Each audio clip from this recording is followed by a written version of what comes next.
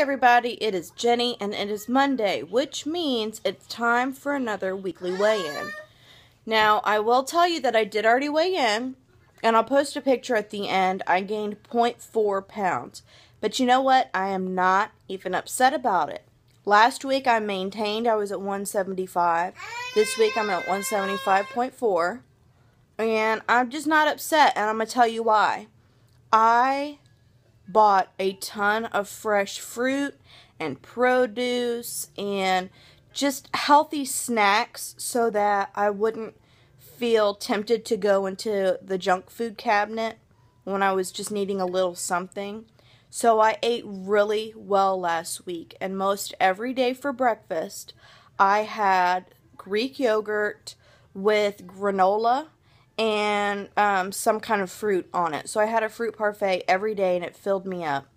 And on top of that, I did a lot of exercise last week, and even some of those days I was mostly walking, but some of those days I took 2 walks a day.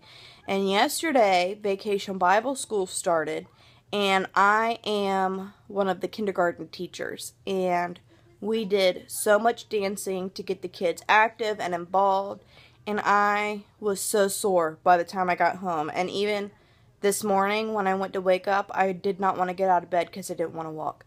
But that's a good thing. The soreness means it's working, something's going on. Oh, look at my lamp. Okay, so let me tell you about this lamp.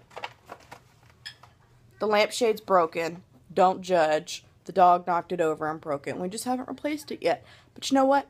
I got an angel right here that says it's okay. So, anywho, I appreciate you guys watching. It is still Vlogust. Today is the 4th day.